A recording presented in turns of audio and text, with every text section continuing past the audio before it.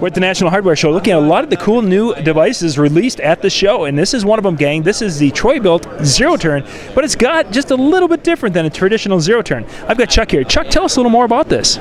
This is our new Mustang Pivot, and one of the things, a traditional zero-turn works off of the lap bars, and until you get used to it, you're concerned of how do I control this? This is like driving a car. There is nothing different, quite honestly. You steer. The neat part about it is the steering. The wheels are in tandem, and you can truly do a zero turn. It'll sit there and spin on a dime. The wheels in the back will work opposite direction, and it'll sit there and just turn all day. One of the nice things about this is, say you have hills in your property. A traditional zero turn has front wheels like a shopping cart. Yeah. It won't want to stay. This you could drive straight across the hill because the front wheels are tied to the steering and you can control them.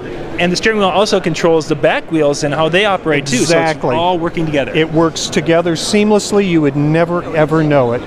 Wow, that is impressive. One of the things we've done this year that we're really proud of was we've expanded. We have a much beefier frame under this than we've had in the past.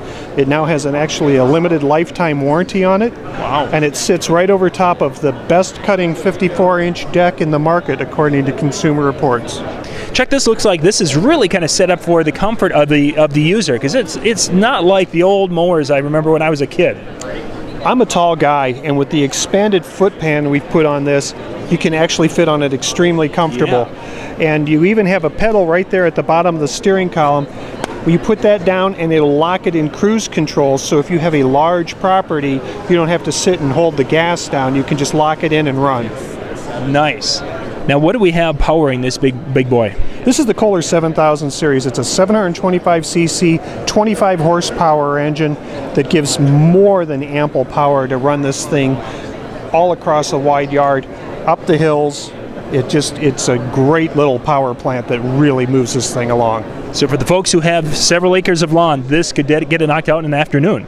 Oh, this would make an afternoon, it'd make your work a breeze. Very nice. If people would like to find out more information, where can they go to check this out? They can go to troybilt.com for an entire line of our walks and riding mowers. That sounds great. We are at the National Hardware Show.